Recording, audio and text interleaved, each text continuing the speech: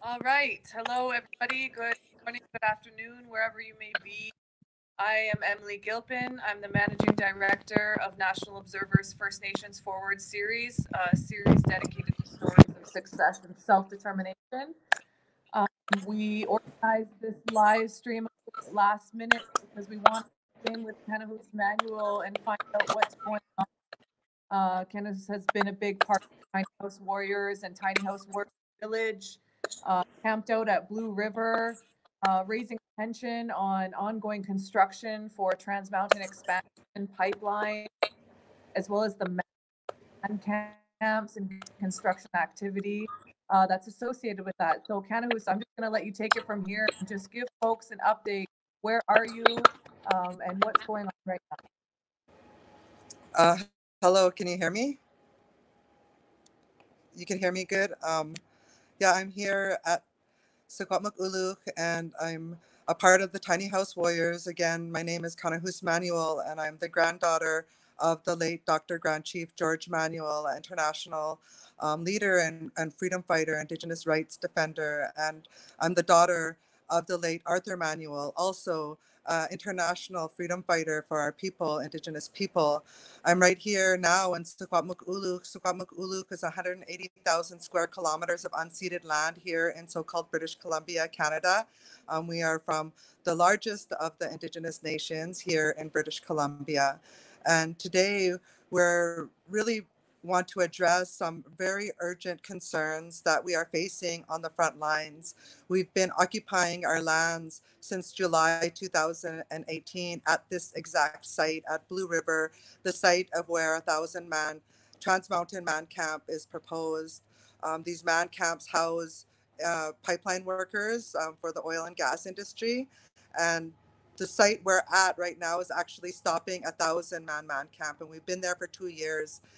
Since day one, we've had onslaught of racism by the local community, and we're still seeing this onslaught of racism coming to our front gate and our door and our safety barricades that we have erected.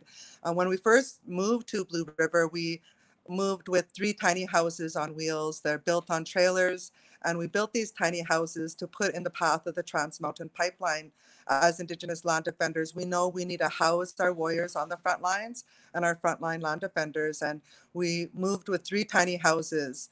But I'd like to go back to when we first launched our tiny houses. We moved them to a place called the North Thompson River Provincial Park. This area is the site of a major pit house village site of our people, of our Secwepemc people, and there's 30 pit houses within that park area. This is all unceded land, let me remind you. And the proposed Trans Mountain Pipeline wants to cut through that pit house village site there at the North Thompson River Provincial Park. And we moved the tiny houses there and launched it with a tattoo gathering, Indigenous traditional tattoo gathering that's linked to land defense, that's linked to the symbols of the land. And we were successful in bringing attention to Trans Mountain. But 2 weeks we were there occupying that land, and then the RCMP moved in and made an arrest of myself and threatened to arrest my mother and my sisters and all of the other Secwepemc land defenders that were at site. And we moved the tiny houses, and that's why we built these tiny houses on wheels, so they can be moved to our territory. The 518 kilometers of our territory is being threatened by this pipeline wanting to pass our lands. And we moved these tiny houses from that point. They threatened us for more arrests there at Clearwater, and we moved it up north along the pipeline path to the area in Blue River where they have this site proposed for this man camp. We've been there, we've wintered it there 2 winters. It's extreme winter mountain weather. And from day one, we've had racism at the hands of the local community and residents, and really pro-pipeline people that are really pushing the pipeline in this valley.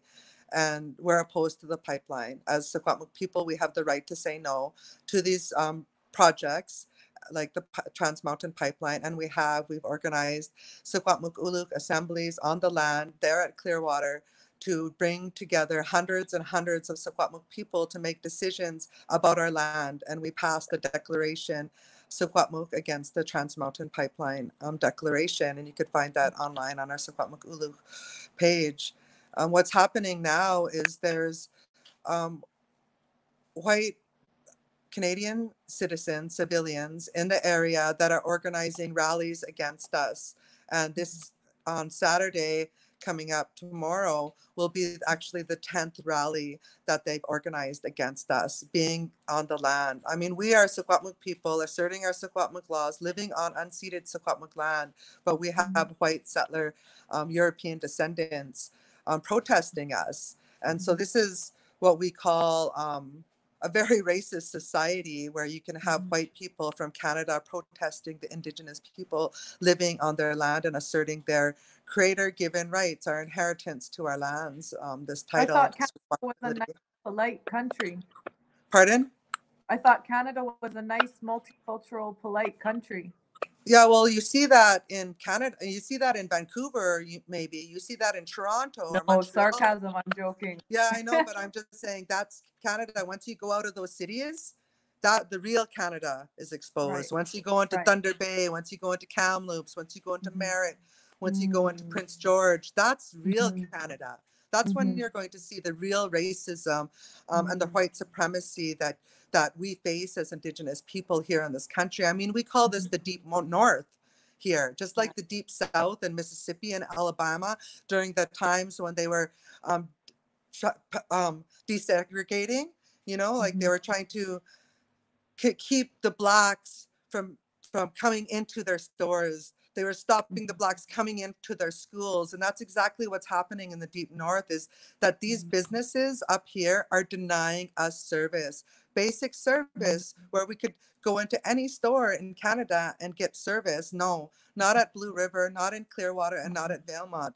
They're actively campaigning businesses. Pro-pipeline activists are actually, you know, campaigning these businesses not to serve us. They posted pictures of myself on community Facebook pages for Blue River, for Clearwater, and have denied to serve me multiple times at multiple restaurants and stores. I don't need to depend on them for anything, but I have a right to go and be served wherever. And since the hate attack that happened, there was a very serious hate attack that happened at our camp on April 19th, 2020, this year. And we had 3 white males and 1 white female come to our camp and tear down our barricade, tear down the red dresses and the memorial for the murdered and missing Indigenous women, because we're fighting man camps that are linked to murdered and missing Indigenous women. We have a monument, a memorial of red dresses all around our encampment, and people come to our camp to hang red dresses. And they say when you hang these red dresses, the spirits of the missing come into them and we can help find them. And so we take this very seriously in our ceremonies. And these men came and tore down this whole monument, and they knew exactly what this was for. They came to terrorize and to us and assaulted one of the camp members. I mean, they triple banked him, really. It was unfair that they did this, and they came and they stole stole the camp truck, tiny house warrior camp truck that we used to haul these tiny houses, and rammed one of the tiny houses and left the car damaged and rammed into a telephone pole at our front entrance. And since then, the hate has continued. And I say this because this hate conjures up other hate. This hate encourages people to show their racism blatantly. And we see that at Wet'suwet'en. We see that every time Indigenous people stand up to fight for the land. The racism is always there, but it exposes themselves and people feel comfortable to start to show the racism. And that's what we're seeing at Blue River. It's coming out of the woodwork, coming out of the wood. Okay, you're back. Good. Hi, could you hear me? Could you hear me now? Yeah. Yeah, okay. Yeah. Just to pick up where I left off, we're continuing to face a lot of hate from people who are really upset at us being on our territory. And they're saying that because of our presence, it's causing strain on the local businesses in the area. But we already know that COVID-19 and this epidemic and this pandemic has really caused a lot of strain on a lot of businesses. And they never complained for the whole 2 years that we've been on site. But now since the pipeline is amping up and they're, pushing construction, this is when we're going to start seeing people publicly coming out against us because they are dependent on the work that's coming through a lot of the white people in the area. So we've got a rally that people are organizing against us, and that's happening tomorrow.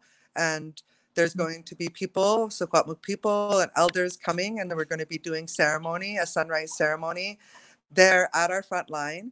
And we're going to pray for what we're doing here, and that's for the protection of our lands and protection of our people, so that there is no one injured in any type of violence that may be come against us some more, because they continue to bring this violence to us. I mean, for the past 5 days in a row, we've had white males, breach our safety barricades and come into our Secwepemc safe zones that we have established. We are actually blockading a road called Myrtle Lake Road and Blue River, and this road actually doesn't stop anyone from going anywhere. There's a shortcut to Myrtle Lake where this road goes to. And so we're not actually blocking anyone's access from going anywhere. We're blocking Trans Mountain Man Camp from being constructed. And so that's where we're at. And we say that this blockade is where we confront colonial laws, where we confront colonial jurisdiction, and where we confront colonial values and ideologies too, because we have to educate people about the reasons why we establish blockades as Indigenous people. Why do we establish them? We have to continue to educate people. Why do we escalate these conflicts with the government? Because we know that that's the only way we're going to get anything. My dad, my late father, he would always say to us, his daughters and his sons, they're never going to give your land back. You're going to have to fight for it. Every square inch of that land, you're going to have to fight for it. He would say they have interest, they have economic interest in every single tree, every single rock, every single grain of sand in our territory. They have some type of economic interest in that. So when we stop that and we confront them and say, no, you don't have consent, there is going to be conflict. And we confronted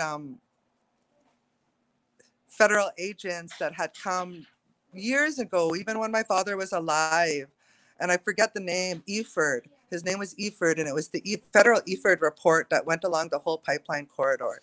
The very first sentences in that federal Eford report on the safety of the Trans Mountain Pipeline was, we are doing this to avoid conflict and confrontation with the Indigenous people. So right off the bat, they knew that there was going to be confrontation with us as Indigenous people, and that they've been manipulating elected INAC leadership in order to show that there's consent for this pipeline, but they're already bought and paid for by Trans Mountain. These INAC chiefs in the Secwepemc Uluk are bought and paid by Trans Mountain. They signed cash money deals that don't allow them to speak against Trans Mountain, that don't allow their band membership to protest against Trans Mountain. That's why you don't see Kamloops Indian Band publicly supporting Tiny House Warriors. That's why you don't see Simp Indian Band publicly supporting Tiny House Warriors. They should, because we are fighting for our title and rights for them as well. We are praying to stop this pipeline for their generations to come. We are blockading to stop a man camp so our Secwepemc women and girls are not harmed.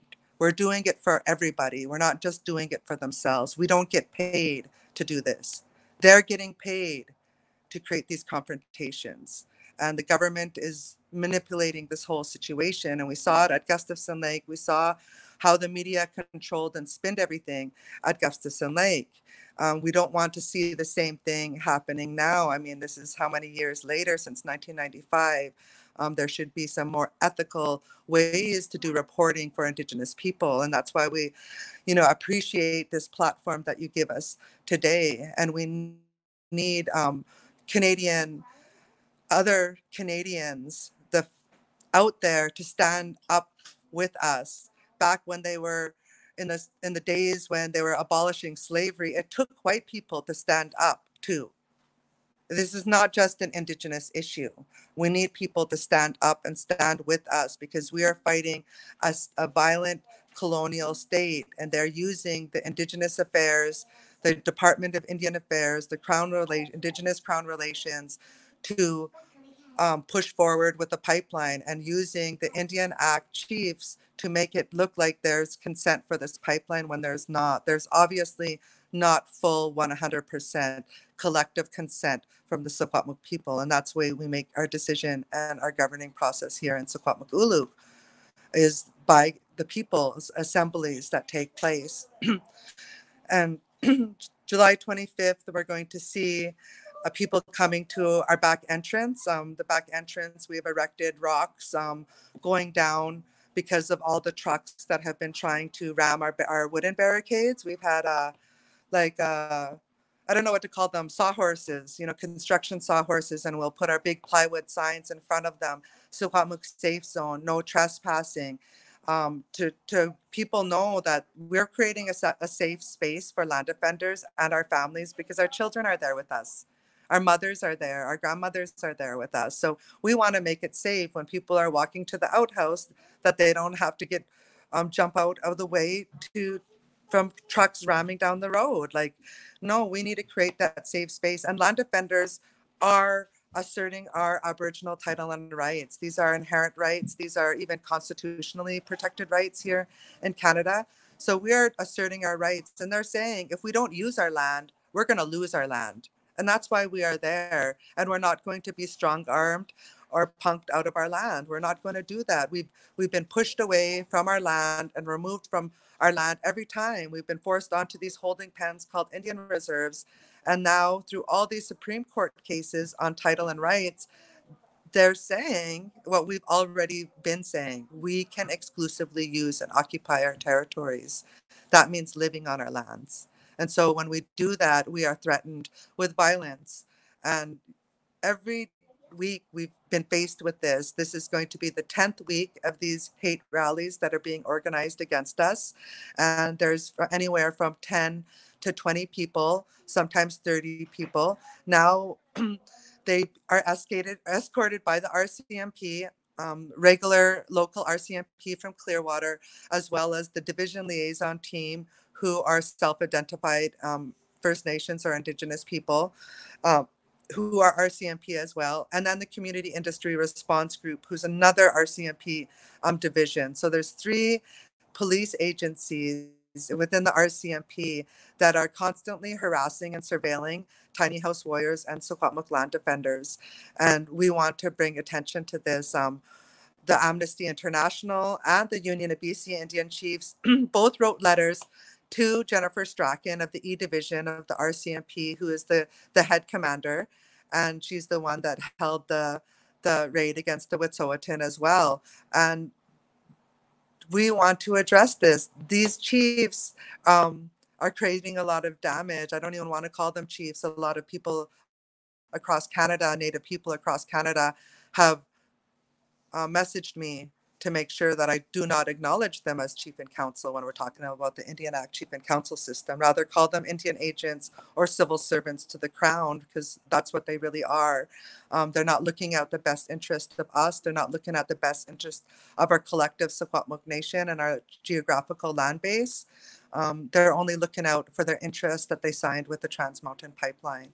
And both of this, the hate rally and the INAC chiefs going against us, go hand in hand, because it's all a ploy by the federal and the provincial government. They're the ones that are creating the dissension We have relatives in Simk. They're our family. We've never been confined to one reservation. We've traveled all throughout our nation. And so these are our relatives that are doing this to us. And this is what we see when resource extraction companies come into our area. People want to look at the environmental impacts. No one really talking about the social impacts that this causes, because this division that they're creating is civil unrest within our nation. It's breaking our family kinship laws in our nation, where we don't do this to each other and our relatives, meaning our salmon, our bear, so our caribou, our moose, not just the human relatives, all of our relatives. That's a part of our laws, Secwepemc people. And so it's very serious. And our elders have written a very strong statement out to our nation and are calling for a massive Secwepemc assembly that the elders are now raising funds to be able to host. We don't want to accept any federal funding for our nation meetings, our nationhood meetings. And these are the continuation of the meetings that my father was a part of, my grandfather was a part of, all the times, even Andy Paul coming from the coast, and even Chief Dan George coming from the coast. We're still working with our relatives, Will George, Andy Paul's nephew, and Reuben George, Chief Dan George's family. Like, we're still doing this work. It hasn't stopped. We come from a very connected network of Indigenous land defenders and fighters all across Canada. You can't just come into these circles. You have to be in here for generations and generations to have the trust of the rest of the people in Canada, Indigenous people in Canada. And I believe that my family has worked very hard to become educators and experts in the field of Indigenous title and rights to speak on this issue. And we're going to continue to see this, because when you're talking about sharing the wealth of a pie, they're so used to taking the whole pie, the wealth of our lands. And then when we start to say, hey, no, we're going to take a piece of this, we're going to live on this over here, we're going to take a piece here, they're threatened. And my sister says it goes beyond racism. It goes beyond that. It's that we're the title holders to the land. And that by acknowledging and having to acknowledge this truth that we are the title holders to the land, they have to acknowledge that they're here, settled on lands that they don't have the clear title to. And that is threatening to a lot of people. And I believe that's where the fear is coming from. That's where the fear from these white people that are holding these hate rallies are coming from. Because I heard some of them say, I'm here because I could hunt, I could drink clean water, and I could raise my grandchildren in this fresh, clean, pristine land. Yes, exactly. That's exactly why we are here. But they don't want us to be able to enjoy the wealth of our territory, because they say, we got to pay for our rent, and you're occupying Crown land and you don't have to pay for a damn thing. They say, no, we pay for it. We pay for it with our blood, sweat, and tears, because we can't just live on our land without a fight. And that's what we're seeing. And this is what is being exposed right now, is that we're here for 2.5 years. And now they're finally starting to rally this hate against us. And we're going to see it happen tomorrow, and we're going to document it. And we're going to start off with a beautiful ceremony to give the power and the strength back to our people. Well, we're going to all be paying attention, to see what's going on with this hate rally against the Tiny House Warriors. You said this is the 10th rally that people have been organizing against you. You said these are paid rallies. We have no idea who's organizing. I know some of the names. I don't know if I'm going to say it out loud here. I post some of the pictures and of some of the organizers on my Facebook. But they're definitely pro-pipeline, because many times when I went up to them to confront them and ask their intention being here, they've agreed, yes, they are pro-pipeline. Mm-hmm. Kanahus, can you tell us a little bit? I know you must be sick and tired of talking about this, but talk about the extension. Talk about the Trans Mountain Extension Pipeline. What exactly are they bringing in 1,000 men in a camp? And then after this, we'll talk about man camps again. Yeah. But, Well, you know, what exactly does this pipeline look like? Paint a picture for people who maybe haven't been paying attention. for people that don't know about the Alberta tar sands, where this bitumen that they want to flow through this pipeline is coming from, the Alberta tar sands is one of the biggest carbon bombs in North America or the world, and Mhm. they've been mining bitumen deep into the earth. It's a very destructive, toxic process. They have tailings ponds just meters away from rivers and up in and around the Fort McMurray and the Alberta tar sands area. And our relatives have been, you know, educating us for a decade on the impacts that the Alberta tar sands have had on the health of the Indigenous people in the area. I mean, drinking water quality, hunting, fishing, it's all being poisoned and toxic at this point. Yet people continue to pick the berries. Native people up there in the north, tar sands impacted communities continue to harvest all the wild foods that we've always harvested since the beginning, and they're being impacted. I mean, skin lesions are a normal occurrence on children there from bathing in the water that they have hooked up to their homes. A lot of communities are on drink water advisories. Some of the babies have only bathed in bottled water. They have never bathed in water that they could turn on from the taps. So this is where the pipeline is coming from. The pipeline Trans Mountain is coming from the Edmonton terminal, from the Alberta tar sands to the Edmonton terminal, Trans Mountain Edmonton terminal in Sherwood, right outside of Edmonton, and then piped through pipes underground, under rivers, under creeks, all the way from the Edmonton terminal through Jasper, beautiful park, Mount Robson. These are some of the pristine mountains you see when you see beautiful British Columbia or beautiful snow-capped glacier mountains from Canada. That's in our territory. That's in Secwepemc-Uluk. That's in the Rocky Mountains, and that's exactly where this pipeline is planning on heading. And they want to pipe this pipeline 1,142 kilometers or 52 kilometers to the Westridge Marine Terminal out there to the Coast Salish territories, the Tsleil-Waututh, Squamish, Musqueam territories. And this is a marine terminal. And so they want to pipe this all the way through our lands, 518 kilometers of our pristine lands through Secwepemc-Uluk. And these are pristine lands. These are actually, this pipeline wants to cross under over 1,000 rivers, creeks, and streams from Westridge Marine Terminal to Edmonton Terminal. It's like that much waterways that they want to cross. My nation is the land of the spilling waters. That's what it's referred to because there's so much glaciers, there's so much water, there's so much underground water and springs, hot springs, lakes. It has the deepest glacier flood lake in the world in our territory. And this is what we don't want to risk. If you look and you go to any social media and you hashtag oil riggers or oil rig culture, you're going to see what type of culture that oil riggers and this pipeline industry manufacture, because it's not healthy and it's not normal. When you start putting thousands of men together with this get the job done type of mentality, and knowing contractors in my life and them telling me, when you're a contractor, your job is to cut corners.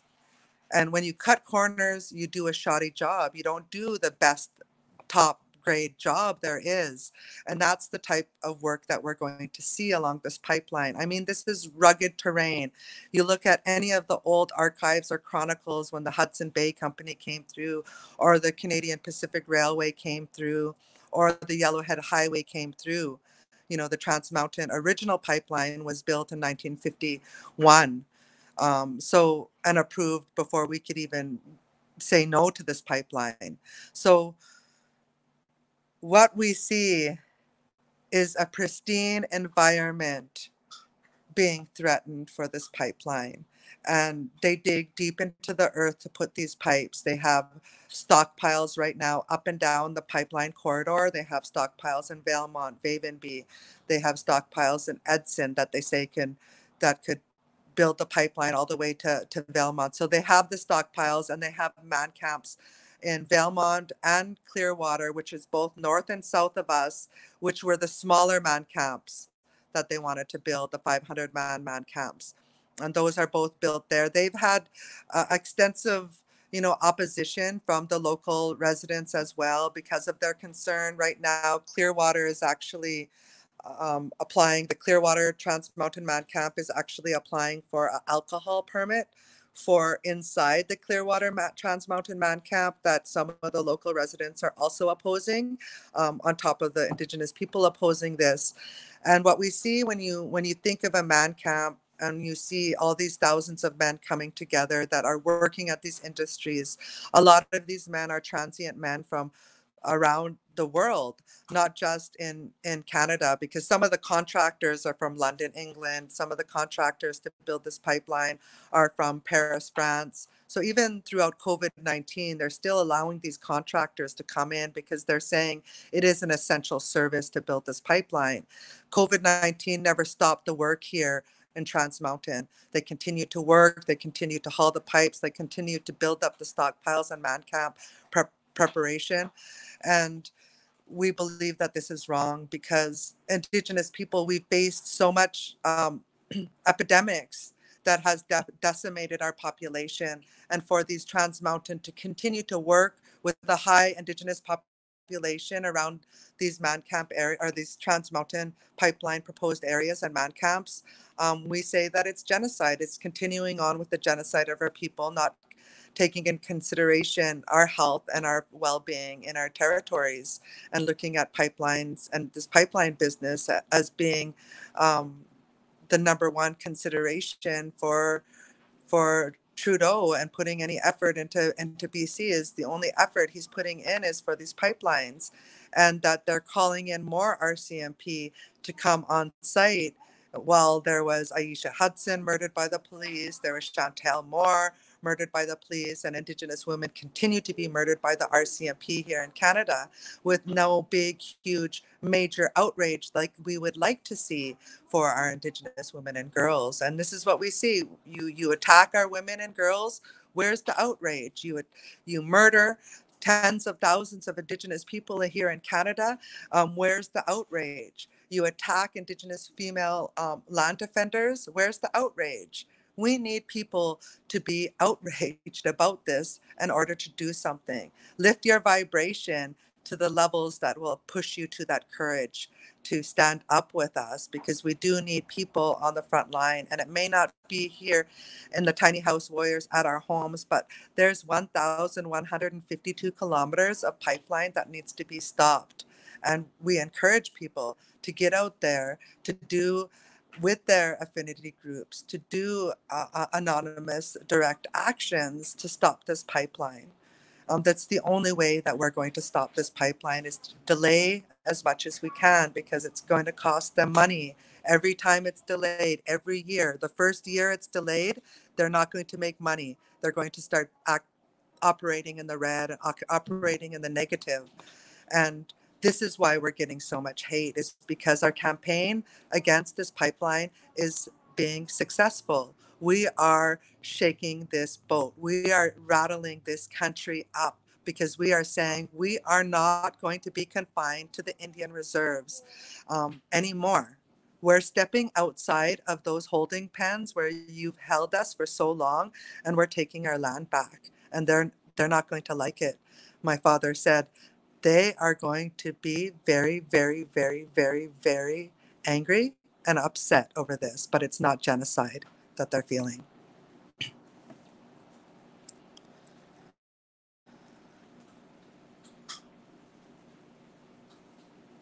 Thank you. I'm still here. I just relocated. Okay. I was led into the house, Oh. which is nice. But yeah, I mean, I just think, these things, I'm sure, this is nothing to you, but these things that we normalize, like missing and murdered Indigenous women and girls, how that's become a hashtag. Like that's a hashtag. It's, it's an ongoing travesty, genocide, crisis that's just being normalized. And it's the same thing with this idea of like that we can even accept that there's such thing as thousands of men being, living together, like you said, transient, which means they Mhm, come and they go, right? There's no accountability to place. mhm. There's no accountability to community. There's no accountability to the land. So you've been constantly raising the flag on man camps and talking about the correlation of increased violence against women due to having this, conglomerate of men, doing work, making money, focus on money. How much money are these workers making? I think the first paid job that they're getting, like $70,000. Like, so somebody could graduate from high school, then go get a $70,000 a year job, and that's just their starting wage. Like, you're going up to like $100,000 career for driving those tar sands trucks, and so we're going to see our losing our men and losing our women, a brain drain from our nation to work for the Alberta tar sands and industries like that because of the money. But our people should be wealthy in itself, because the amount of money that Canada owes us in compensation is that no Indigenous person should ever have to work. They make enough money off of the royalties to our land. That's no person should have to ever work and compromise our land for that. And that's what we want to show, that this is not just the Indigenous rights fight. This is an economic fight for Yeah. our Indigenous economies. And our Indigenous economies are decreasing and the devaluing with the construction of this pipeline. This pipeline wants to say it's bringing economics and into economy into BC. It's actually devaluing our Indigenous economies that already exist. Our salmon, our moose, our untouched water, our all of this. It's devaluing it. So that's not a good business and venture for us to get into. And there's some of these Secwepemc men that are actually threatening to purchase 51% of this pipeline using Indian trust funds to do it as a loan. And so this is actually happening. It was published in Boston Scientific Journal about this Indian trust fund. You never hear about it anywhere else except for when they want to give Native people money to buy a pipeline with it. So it's very dangerous. This is a very lucrative, sneaky business dealings that are happening here on the ground here in Secwepemc Uluk. But to bring it back to the man camps, they are very violent, and a lot of women are reaching out to us to give their testimonials about the violence that they have faced, and even being kidnapped into the human trafficking rings that frequent up there and actually target girls, Native girls, and bring them up to areas around the Alberta tar sands. I mean, we've seen it. There was testimonials on national newspapers here in Canada, even with women disclosing what happens in and around the sex trade industries around the man camp, around the tar sands. So yeah, it is very scary, especially when our young women are vulnerable, and they are the most targeted. They're most over policed, but they're most underprotected here in Canada. And so our women, we're going to continue to see our women targeted if we allow these man camps and these industries to come. Right now, there's 500 men that checked into hotels in and around Kamloops. So the Scott Motor Inn is one of them, where they're going to be, I think they took in 300 Trans Mountain workers. And so they're housing these men in hotels in Kamloops, and they're going to be housing them in Merritt as well, and some other of these places along the route. So that's really dangerous too, is like people don't even know that these men are coming in. They came in, we heard firsthand, because we've had somebody staying at the Scott's Inn, that the owner said, well, we got a big order, everyone has to move out because the man camp or the Trans Mountain workers are moving in.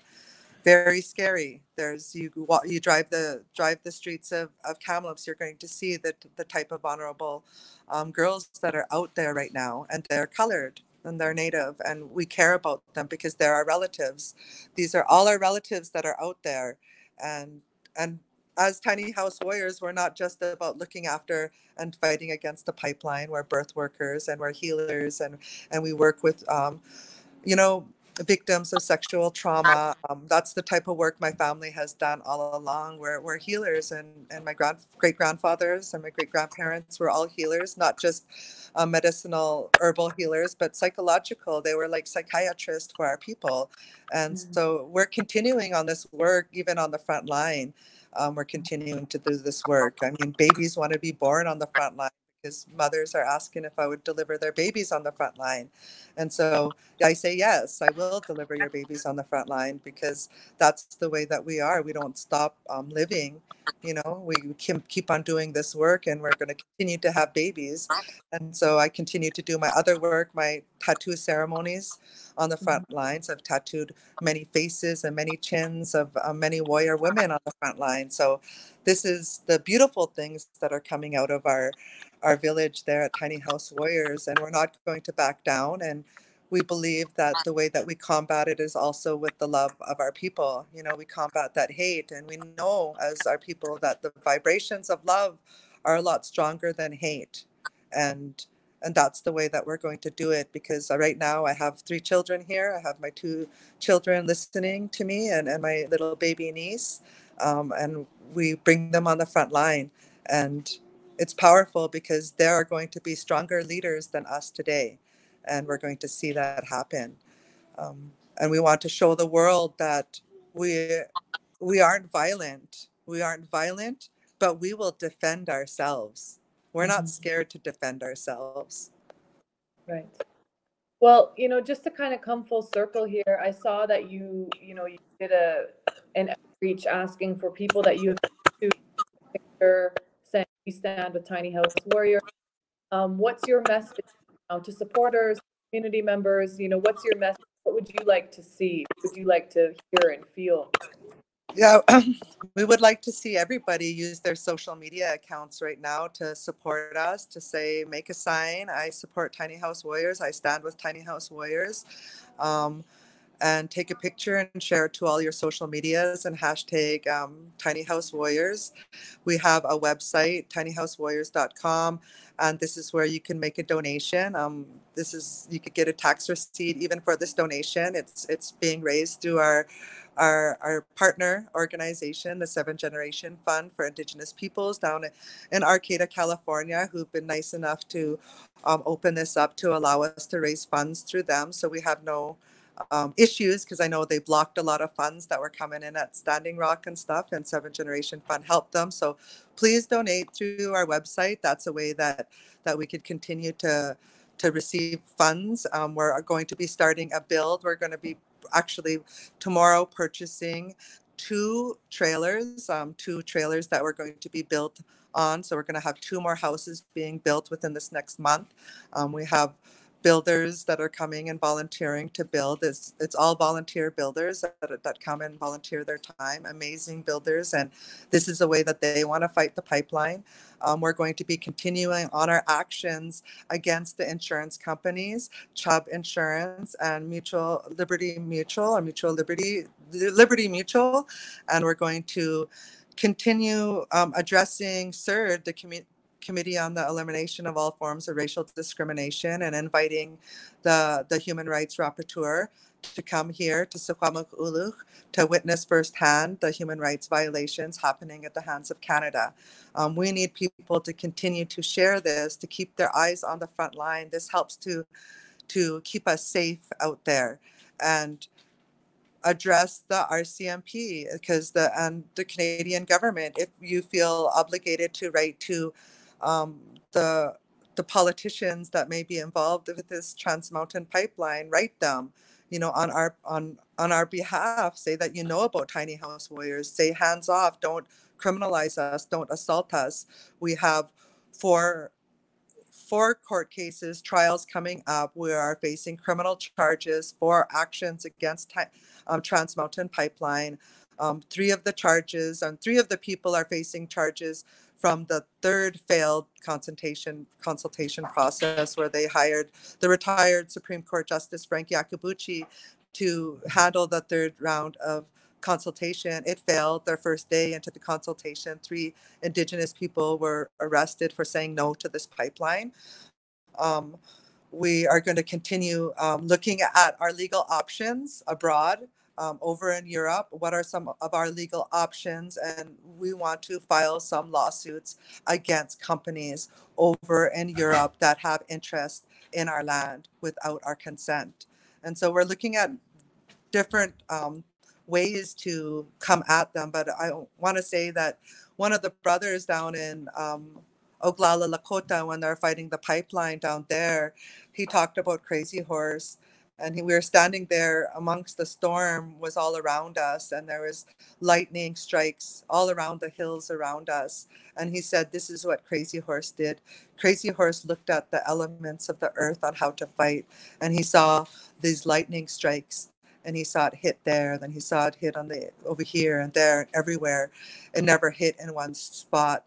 And he said that's the way that we need to fight. We need to fight like these storms that come in and lightning strikes hitting this pipeline from every angle and hitting it and then attacking it and killing it from every angle is what's going to kill it, not just tiny house warriors fighting it from this angle and fighting it on the ground.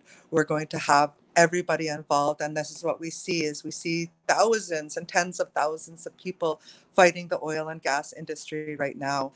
One of the wins and one of the attacks that we did was against Zurich, the Trans Mountain's lead insurance company that dropped its insurance coverage on Trans Mountain. And we hope that insurance companies around the world will also follow suit and drop their coverage to Trans Mountain and any Alberta tar sands related infrastructure as well. And we're going to continue going to Europe.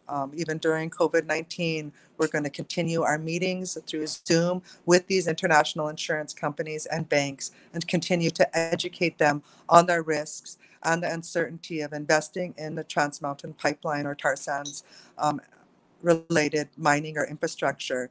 And we see major companies over in Europe, the big insurance companies and international banks divesting out of the coal industry and the big coal power plants. And that's a big push. Now it's the Alberta tar sands. And so with enough pressure from all the NGOs, enough pressure from the grassroots organizers and the environmental activists and social justice organizers, we hope that we can shut down Trans Mountain Pipeline with everybody hitting and attacking, fighting Trans Mountain and killing it from every angle, every skill set that you have be deployed right now. Whatever it may be, you have a good idea, execute it. Let's join and let's fight this. This is going to be a united fight and a united front from all of us to fight this pipeline.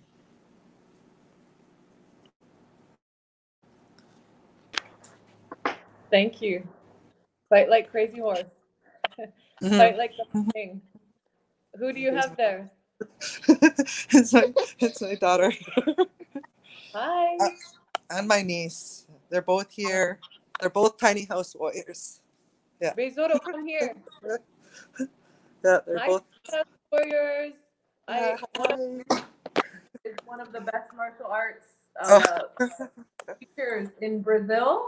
Oh wow! Let's try and get him to the Tiny House Warriors to do some self-defense. He doesn't speak English, but I'll explain to him. Hey, we should do like even an online Zoom seminar, and we can just even watch and do some talk about the training, talk about self-defense. Ela é guerreira muito famosa lá no Canadá. Ela é guerreira muito famosa, o pai dela muito famoso, o avô dela muito famoso. Sempre lutando por os direitos, por as famílias. E ela quer que você ensine as mulheres, porque são mulheres que estão protegendo a terra, né? Então, ela quer fazer aula do Zoom por as mulheres indígenas. Aula de capoeira? Aula de capoeira, de self-defense. Vamos aí, vamos fazer. Yeah, he said he can give. Yes, he can give classes. Yes. Yeah. He comes from a long line, Kanahus. He comes from a long line. His family is really big in their spirituality here, indigenous and Afro kind of culture here where I am. And he's well known all over Brazil for basically fly because he does all kinds of capoeira martial arts. So I'm learning lessons to bring back north. Yeah, good. Yeah, we're ready. Agora que eu vou produzir uma aula onde traz o funcionamento da pessoa para querer mais se fortalecer, né? Tem ter uma consciência de fazer um diferencial para poder e dar a questão percorrendo.